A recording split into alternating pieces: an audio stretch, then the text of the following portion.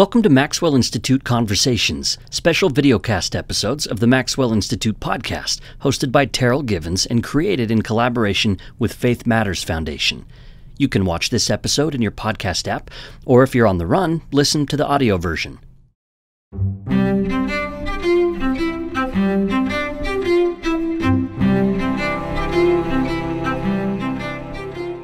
Thomas F. Rogers is a noted Latter-day Saint playwright, essayist, scholar, and a former BYU professor. He's written extensively on the relationship between reason and faith. The Neal A. Maxwell Institute published a collection of his writings as part of our Living Faith book series. The book is called Let Your Hearts and Minds Expand, Reflections on Faith, Reason, Charity, and Beauty. Terryl Givens sits down to talk with Rogers about his deep interest in human connection, the family of God. What can you say about discipleship as a kind of risk-taking venture? It needs to be that for all of us. And the people we read about in Scripture, the prophets and others, apostles in the New Testament, they had to do that. They had to walk the razor's edge, as Christ himself did. And I think that we need more of that challenge. I think it's available to us if we respond. Thomas F. Rogers joins Terryl Givens in this episode of Maxwell Institute Conversations. Hello and welcome to Faith Matters Foundation's Conversations with Terryl Givens, a videocast devoted to exploring the experience of lived Mormonism as a catalyst to the abundant life and the public good. I am your host, and our guest today is playwright, linguist, and artist Thomas Rogers, and we're delighted to have you with us today, Tom. Thank you. I'm very honored. Well, I like to start by having my guests introduce themselves to the larger public, and so why don't we do it this way? Why don't we ask you what three things do you expect would probably be in your obituary? Well, I rather think it will be like any other. They will recall the family relationships I have, who my parents were, and our family and children.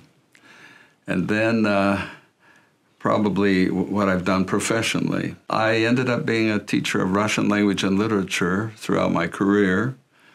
After switching at Yale in the graduate school, after 2 years at the Yale School of Drama, where I was writing plays. But that still stuck with me somehow. It came back later. It came back later, about 15 years later. And meanwhile, I made the mistake, I guess you could say, of taking one elective in the second year at the School of Drama, which was in Pushkin. It was a year-length course. We read his great novel in verse, which Tchaikovsky made use of, very faithful use of, for the libretto of his greatest opera, Eugene Onegin. And that turned my head.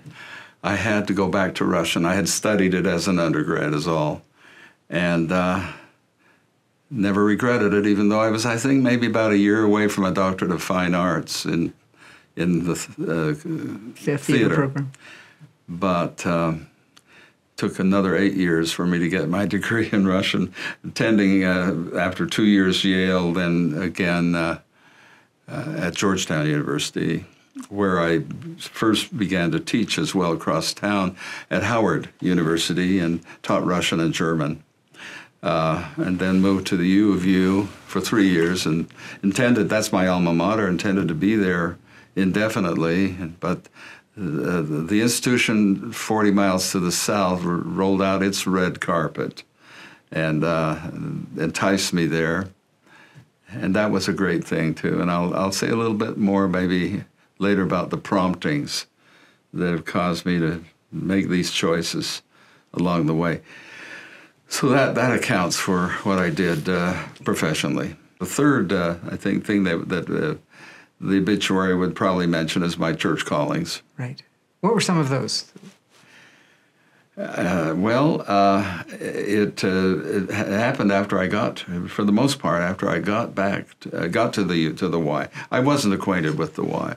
I'd never really been there on that campus to speak of, till I did agree to go there. And I even, we were interviewed by apostles back then. Right. The faculty were, and it was LeGrand Richards who took me on. And finally I said to him, Brother Richards, tell me that this is a calling. And then I thought that would take care of it. I would be then obligated to go. And he said, nope, it's just a job. So I had to make that choice, too. It was certainly a providential one, and lots of wonderful opportunities came along with that I don't think would have been the case at the U. Both in academic, I directed the Honors Program at BYU for a time, and ecclesiastical. I was the president of what was then called a student branch. Now they're student wards. Then for 3 years, branch president at the MTC. And never could have anticipated that I would ever, or even my students would have an opportunity to be missionaries in Russia itself till the fall of the Iron Curtain. And then all of a sudden they needed some mission presence over there, particularly those who knew Russian. And I'm sure that's the only reason I was called to do that. But no other school, if you were on the faculty, would say, go ahead and take 3 years off.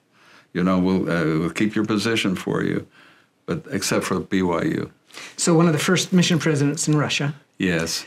And then you returned for subsequent church service in Russia in your later years. Oh, yes. Well, in fact, after retiring, Merriam and I, my wife and I, we were asked to teach for a year at Peking University, English, to graduate students in China.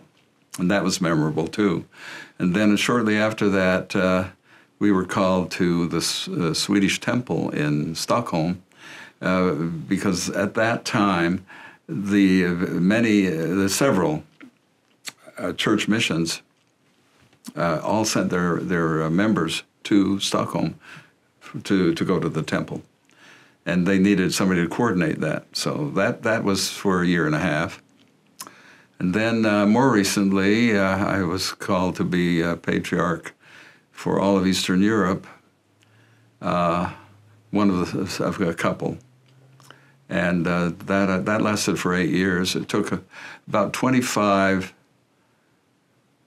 a total of 25 transatlantic trips, 2 of them global circumnavigations. And after about 2,660 blessings, and about 3 to 5 trips a year, I had that great experience. So you're well-traveled professionally and ecclesiastically, and I would say spiritually as well. In fact, I consider you kind of an encyclopedia of spiritual insights, Tom. Oh, boy. Many of which are collected in this wonderful collection, Let Your Hearts and Mind Expand, which I may be referring to a little bit later in our conversation. But I'd like to explore a little bit, if we could, your own spiritual formation. And one way I like to phrase this question is to refer to the poet Wordsworth, who in his great prelude wrote that there are in our existence spots of time. Mm-hmm. And he refers to the renovating virtue of those moments that are pivotal and foundational and formative. And I wonder if you could choose 2 or 3 moments in your life that shifted your direction. Well, I hope that's true for everybody, that they have these spiritual promptings, which they don't even anticipate nor recognize as such. That has certainly been true in my case. I hear people, and I hear the admonition to people to search prayerfully and anxiously for answers.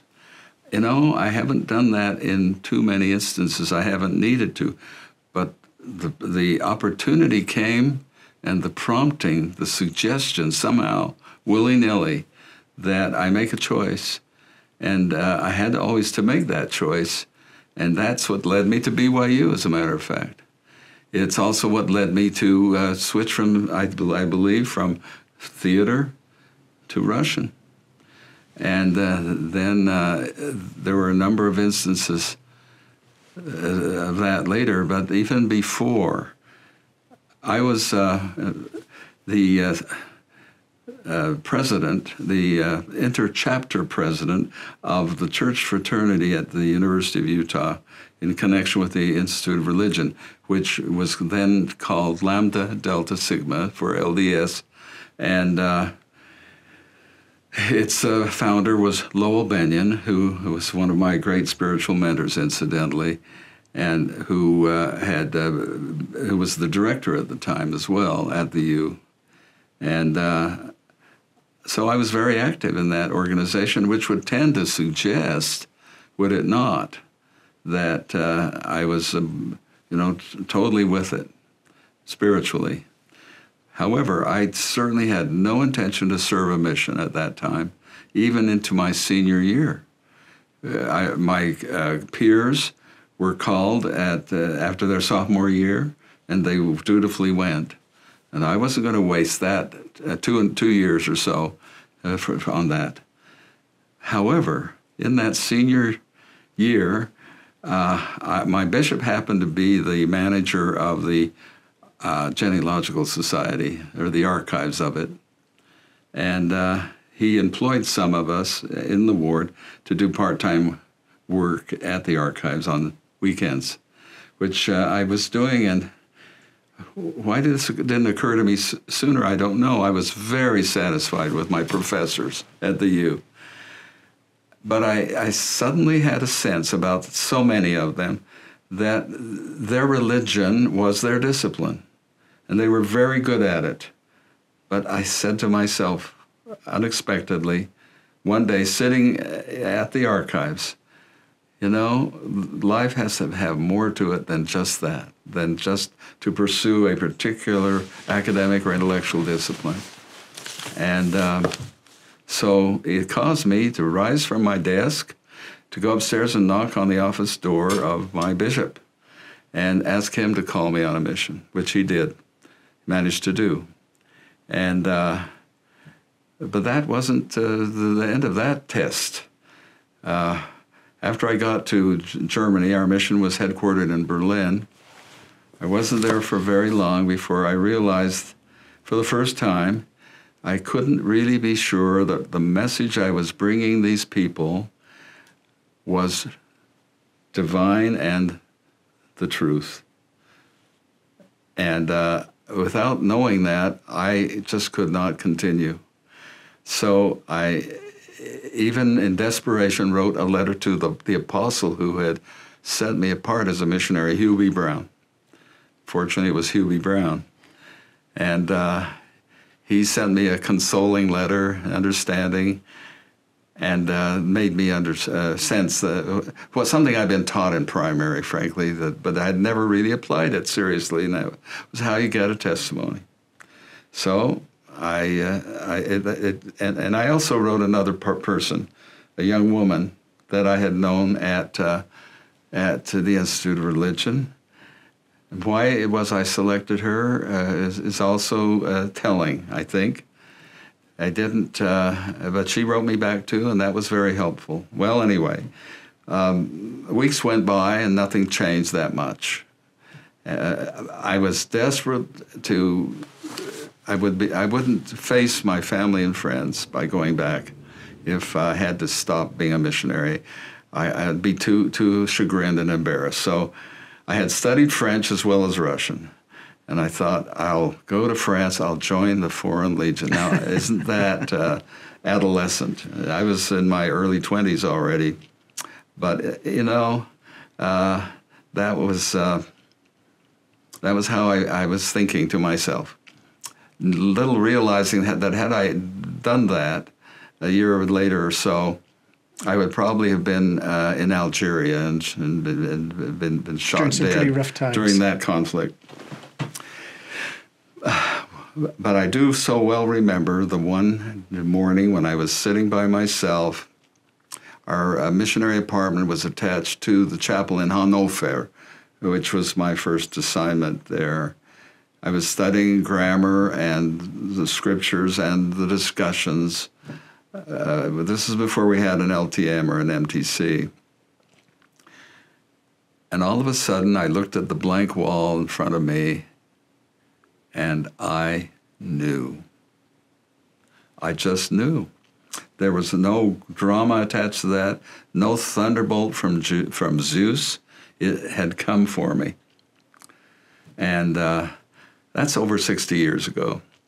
I cannot dismiss the memory of that, or the confidence and the certainty that came with that realization. It made all the difference. Also, then I was prompted to write a letter just shortly after that to that young woman, sending her my Lambda Delta Sigma president's pin, since I didn't have a ring for her.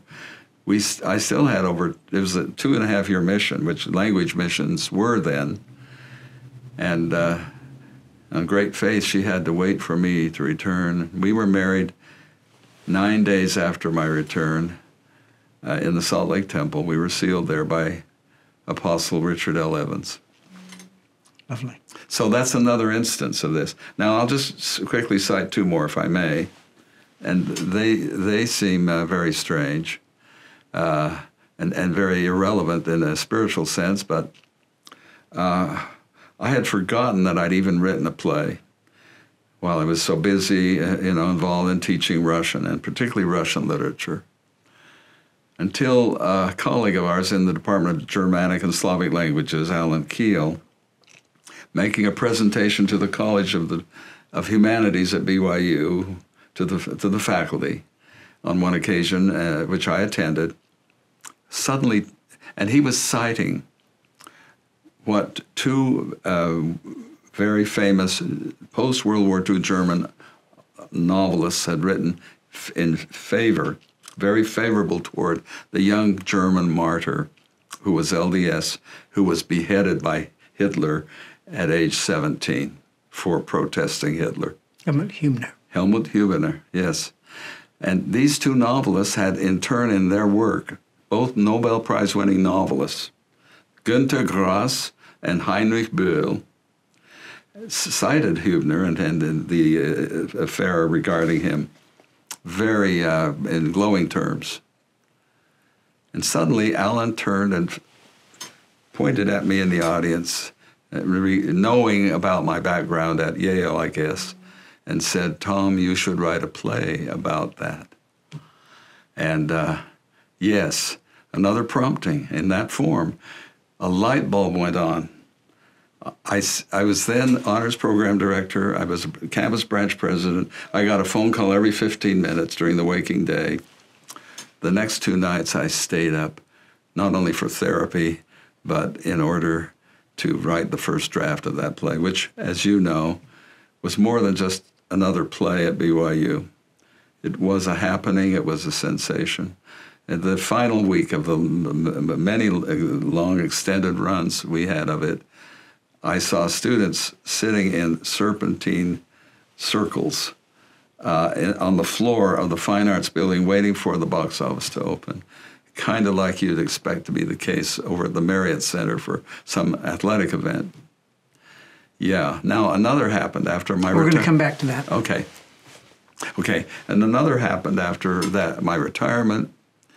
Rather than just sit on the porch and vegetate, which I think a lot of people sadly do after they retire, I had an occasion I wanted to find a pink pearl eraser, of all things.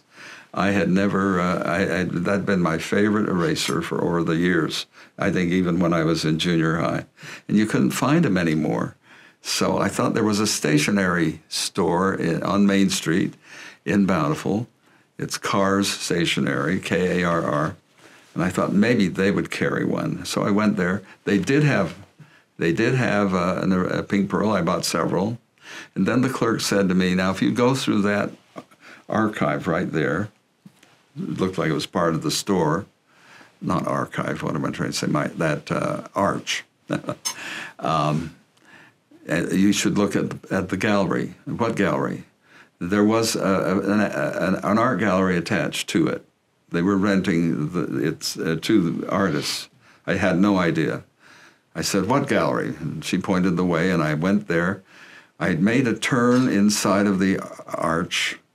The first painting I looked at was a pastel portrait of a young girl in a wool dress and a wool sweater.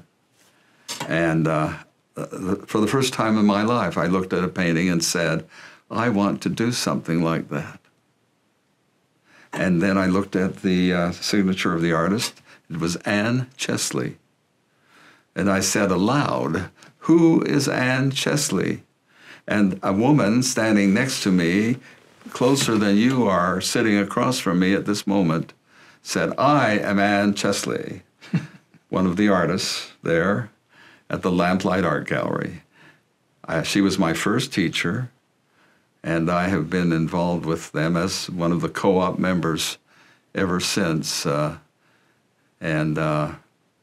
I've painted well over 500 portraits and many landscapes, from photos always. Photos I took while I was in Eastern Europe, in many of them of Swedish members and Russian members who came to the Swedish temple. I would take their picture, and then I do pastels. Did pastel portraits, particularly of the couples that I had sealed there at that temple. And you become an accomplished artist. I own 2 prints of your works.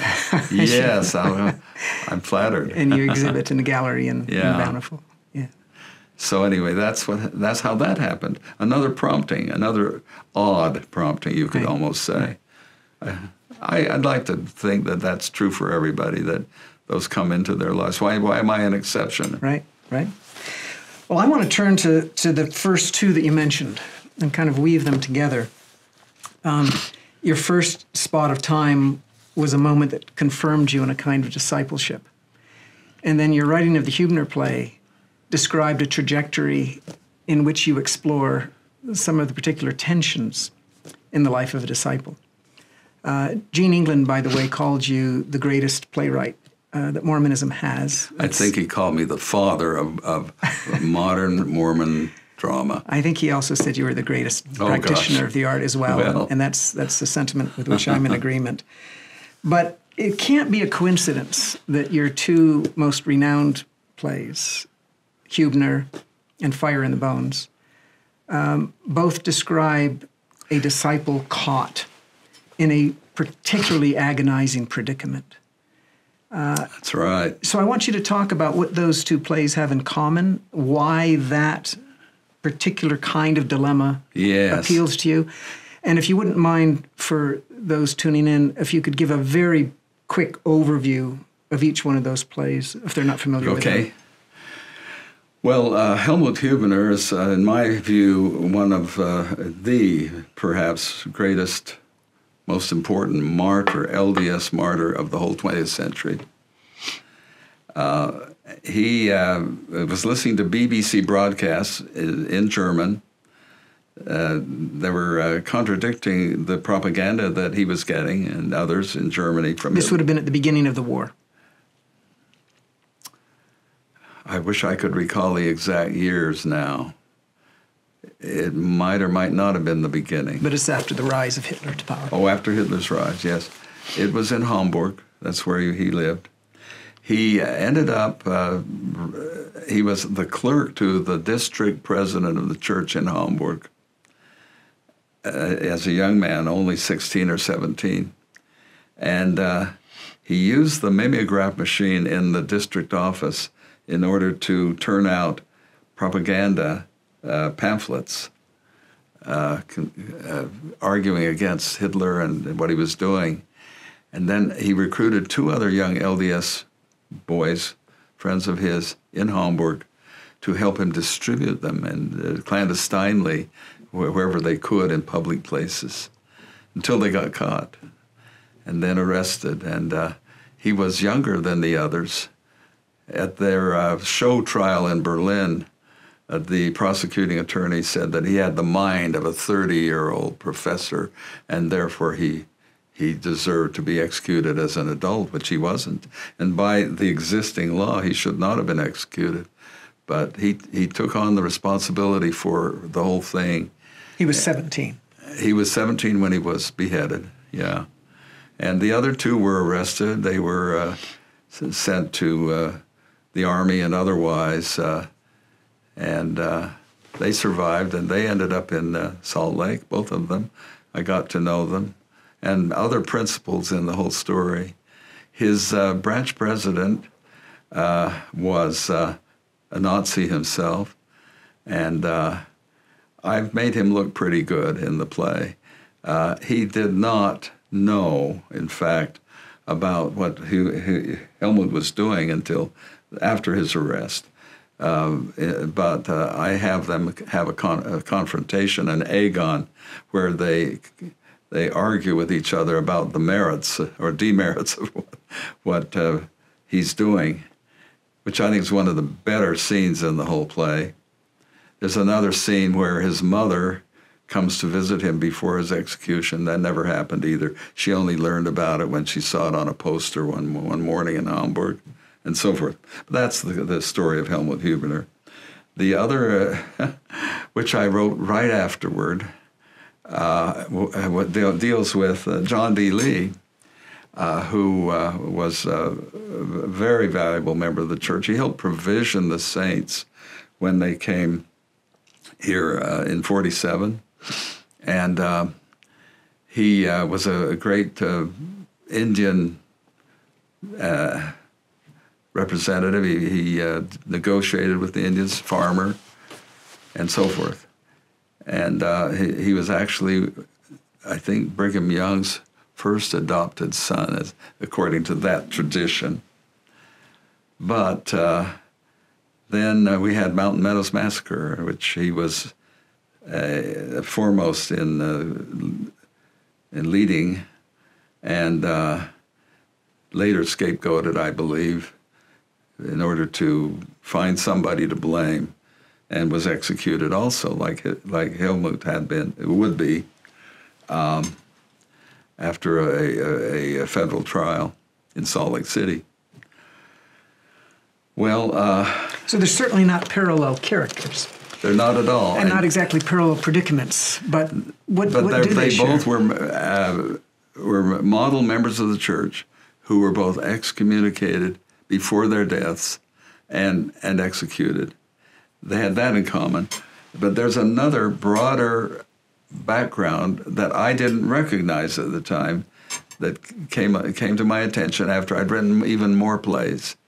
And I could see that they were all Oedipal, that I had a situation that had occurred to me, usually in somebody's biography, not made up, where a younger person was in contention with his parent or surrogate father, which the branch president was for Helmut Huebner, and which Brigham Young was for John D. Lee. And then I realized that this was me subconsciously reflecting my own crisis, conflict in these characters. I was relating to them, identifying with them that much. My father was committed to a mental institution when I was an infant, and he remained there for about 17 to 18 years throughout my youth, my childhood and youth, then returned to our family. So it was similar in that regard. I think, if you can ever psychoanalyze yourself, I think that was one of the factors. But then after writing those two plays, I suddenly realized I'm in a rut here. I'd better not write about excommunicants who have been executed, Now, Huebner was rehabilitated, right? They both were by the First Presidency. Subsequently, after World War II, he was. And then later also John D. Lee. So then I wrote a third play, which we had a number of stage readings of at the Y, with faculty from the Department of English who participated in those. And it's called Reunion. It's set during a general conference session in Salt Lake City, and where adult children come to be with their parents. One is a straight-laced high councilman who's a letter of the law type, and the other is a very permissive, liberal professor who is no longer an active member of the church. And they spar with each other. And my sense was that the ultimate truth must transcend their arguments. And that's represented by their father, their dying father, who was dismissed at one point as a seminary teacher for various reasons. And he wants to bring them together somehow. So that play ends. All of these plays ended with a ritual, which was like a libation or something. In this case, he asked his sons to bless him prior to the end of the curtain, including a younger son who's about to go on a mission, who becomes so disillusioned with the bickering of his older brothers that he's reconsidering going. And when the inactive professor son is asked by the father to be the voice for the blessing, he says, "Why me?" And his father answers, "It'll do you good." And we leave it at that. We don't have the prayer. In the case of John D. Lee, it's his execution. That play begins with his execution and ends with it. That's the frame of it. So I don't know if you'd agree with my characterization of your work, but I'd say you're a disciples provocateur. Because you are committed.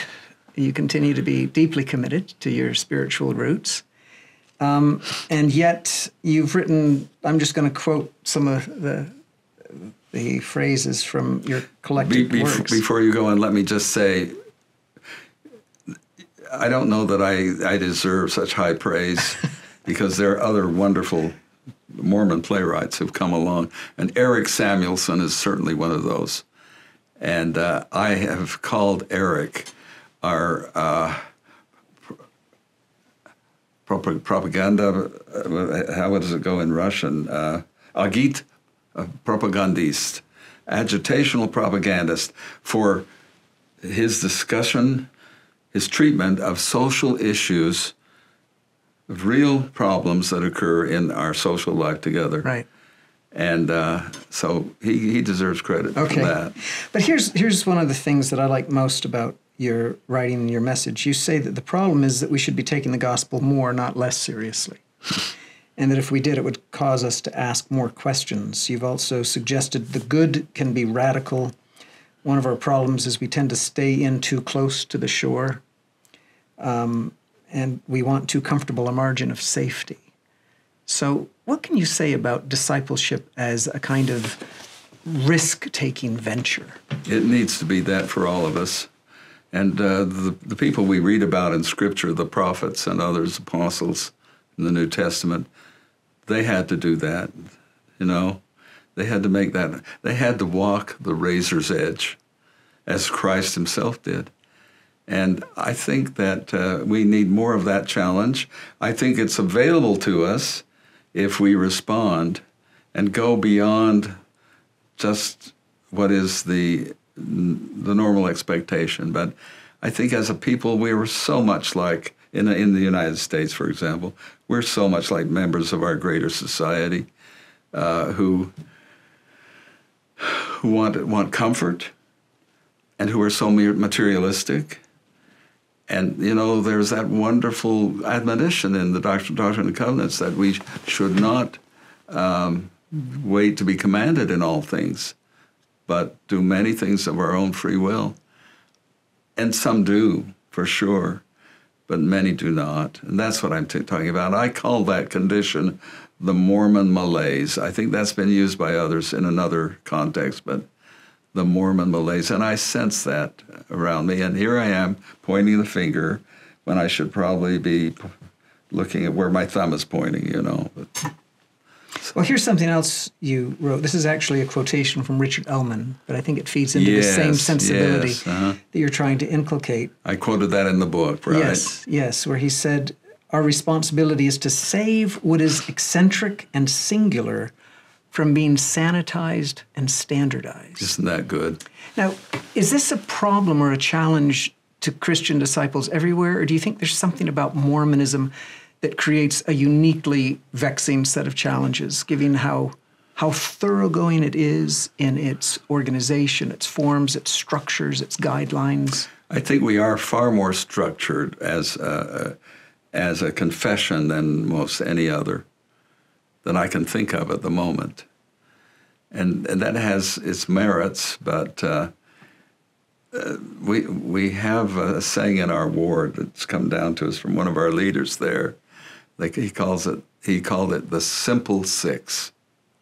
That if we would just all adhere to the simple six, which included daily scriptural study, daily prayer, temple attendance, family home evening, and paying tithing, and attending meetings. I think that's what they are. And that's wonderful. That's what we all should be doing. Just this last week in our high priest group, I was quoting to them what I impulsively said to my wife a few days before. I said, there's one thing that's wrong with the simple six, and that's that if we're not careful, it persuades us that we don't have to do anything more. And it's more the letter than the spirit. It can become that. And that's what concerns me. I've quoted this before in other contexts, but I'm powerfully moved by Marilyn Robinson's line in Gilead about living life beautifully is as important as living life morally.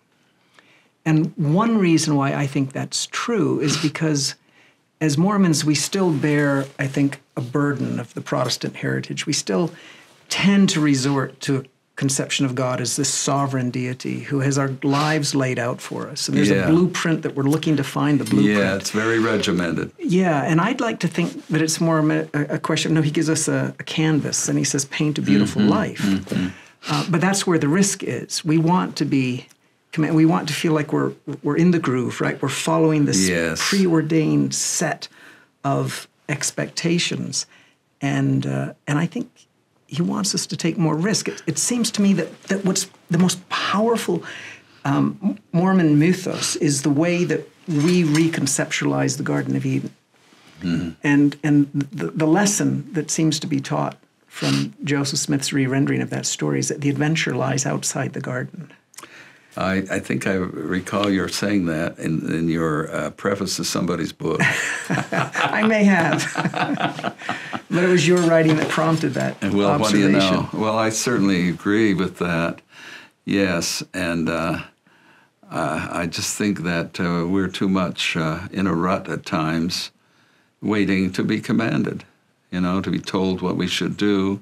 But it comes with a cost, right? I mean, you paid a price. Sometimes you were a little bit more provocative than some of the institutional voices we're comfortable with. And I could have been punished in some form or penalized, but that didn't happen really, other than that I was prematurely released as director of the Honors Program because I'm quite sure they didn't want somebody in so prominent a position on the faculty in case the play created even more disfavor.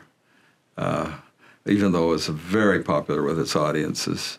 Well, it was a powerful, powerful message. And, we sometimes become so fixated on the Mormon pioneers of Utah that we haven't paid due deference to those in other countries and other times. Indeed. I've had the great privilege of getting acquainted with the true pioneers of the church in the 20th century. And the first group were the East German members. Right. Who were living under communism, and they were just so valiant. And I had the great privilege before the wall, while in Berlin, to rub shoulders with a number of those people and their missionaries. Right. Then the second group, of course, were those green members who were the Russian members who joined right after the fall of the Iron Curtain, somewhat later. And just before we went there on our mission to St. Petersburg, Boy, what a spiritual feast that was. My wife and I were recently invited by a wonderful, wonderful stake president in Albania to come visit his saints, and then to take a trip to Kosovo and speak to members in Kosovo. Kosovo, no less. And you spend a day with some of the saints in a place like that, and suddenly your first world problems and challenges seem pretty insignificant. Well, they're among those pioneers. Yeah. For sure. Yeah, great people. Yeah. Paul Ricoeur, I think, referred to what he called the second innocence. And it seems that there's a challenge, especially for those who feel called to the life of the mind, that they develop what Dietrich von Hildebrandt called a hypertrophy of the intellect.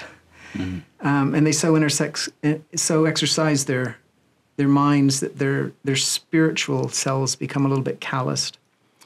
And their apprehension and engagement of the gospel is more a kind of intellectual apprehension and commitment to certain ideas and doctrines rather than a feeling experience of the divine fire. And I think no message is maybe more relevant to this moment in our own history. Well, it has everything to do with what we call the Spirit, and we invite that and we experience it in our interaction with others when we serve them at a very meaningful personal level. That's what we're supposed to do as home teachers and visiting teachers, and that does occur, I do believe. But that's also commanded. But there are immediate neighbors. There are members of our own family where we need to be able to minister, to serve one another better than we often do. Yeah, I agree fully. I want to turn to some other passages where you give a kind of defense of beauty and the beautiful in art and literature as a particularly powerful prism through which to experience the gospel. So I'm reading from an essay called The Sacred in Literature. So I'm going to read two passages, and I'm going to ask you to comment on them. That was the one forum address I gave at BYU. Right. And this is from George Santayana. Yes. Beauty seems to be the clearest manifestation of perfection and the best evidence of its possibility. If perfection is the ultimate justification of being, we may understand the ground of the moral dignity of beauty. Beauty is a pledge of the possible conformity between the soul and nature, and consequently a ground of faith in the supremacy of the good. And then you go on to quote something even more specific, even a stronger claim by W.H. Auden. He said, every beautiful poem represents an analogy to the forgiveness of sins. Through its analogies, the goodness of created existence, the historical fall into unfreedom and disorder, and the possibility of regaining paradise through repentance and forgiveness are recognized. Aren't those inspiring thoughts? They're beautiful. To claim one another, these souls that have come to inherit our DNA, and that's true of our ancestors vis-a-vis us as well. We are promised that we can have that relationship with them eternally. And the miracle of that, and we have that in common with all animals in terms of reproducing ourselves, and all plants for that matter. But it's a glorious connection. You know, I kind of think a lot of the essay that Phil Barlow wrote about God's, Joseph Smith's project. That's, I think, what he's referring to there. He calls it that. But surely he believes, as I do, that that was also revealed, and it's also God's project. That the fractured reality, that one? I think so. That we unite ourselves through faith, eventually, as kin with everybody who has ever lived or ever will live yet. And when I think about what I would most like an angel to tell me someday. Yeah, if you could ask an angel any one question, what would that be, Tom? Would it be possible for us to get to know everyone that ever lived, in the eternities, why not? The great and the not so great, and including all of our ancestors and kin and our horizontally related kin, our cousins, and get to know them well and care about them that much, that we'd have that affinity and that concord between us. Could I really shake Dostoevsky's hand someday? And Gustav Mahler's, for example. Yeah. I was going to ask what one thing you think Mormonism does really well, and is it related to this aspiration? I think maybe so. The superstructure that we're given, and the opportunity in it to serve and minister to one another as lay people. You know, to me, one of the very obvious marks of the apostasy was when that process became professionalized and academic, and when a single person for his career would then do all of this for us, as it were. That sociality, have you ever heard that word anywhere else? Meaning, I think, socialization and fellowshipping that we now experience, and I'm paraphrasing, will be more perfect and glorious in the hereafter. Well, it certainly needs to be more real than it is. We need to be more interested and caring toward our fellow members on a ward level. And this varies from ward to ward. I recognize that. That's what I am really concerned about, that we be more that way. And certainly within our families. Someone said to me recently that, and I mentioned this too, and he said, he'd lived out of Utah, and he said, in Utah, we are mostly focused on our own families and their welfare, and I think we do that, and that's a wonderful thing. But it shouldn't stop at that at all. And Paul made that very clear to us when he said, "Ye are no longer strangers, but fellow citizens of the household of God." So, yeah.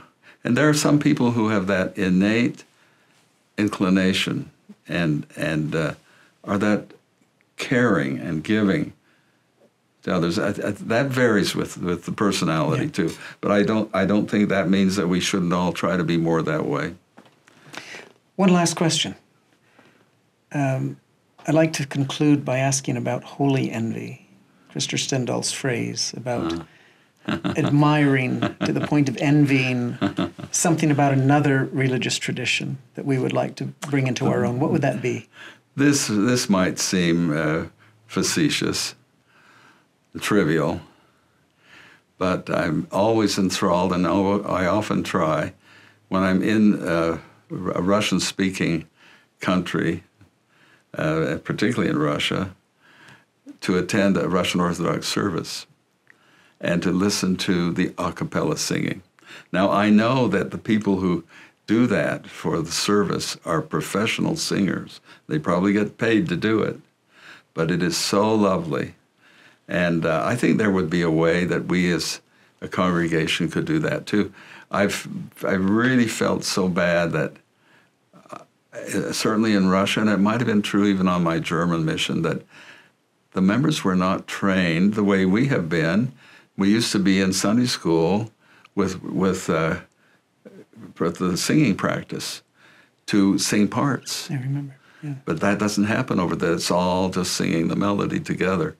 But I really would rather not have organs or pianos, just the singing, if it could be like the Russians' services sing. Beautiful. And that's a very minor consideration, but there is a sense of reverence in those services for sure. Right. Even if the worship, the manner of worship, and here I'm becoming critical of them again, is very almost too submissive, and in the genuflexing, there are no seats. You stand and then you kneel and you kiss the floor in front of icons, and it's, I'm sure, an import from the tradition of the obeisance that was required of subjects to the czars right. and to the earlier emperors. And that is not how we view our Father in But heaven. the music is tremendous, and boy, their early theology especially, you look at the early Christian church fathers from the East, and They had a sense of that, didn't they? Beautiful.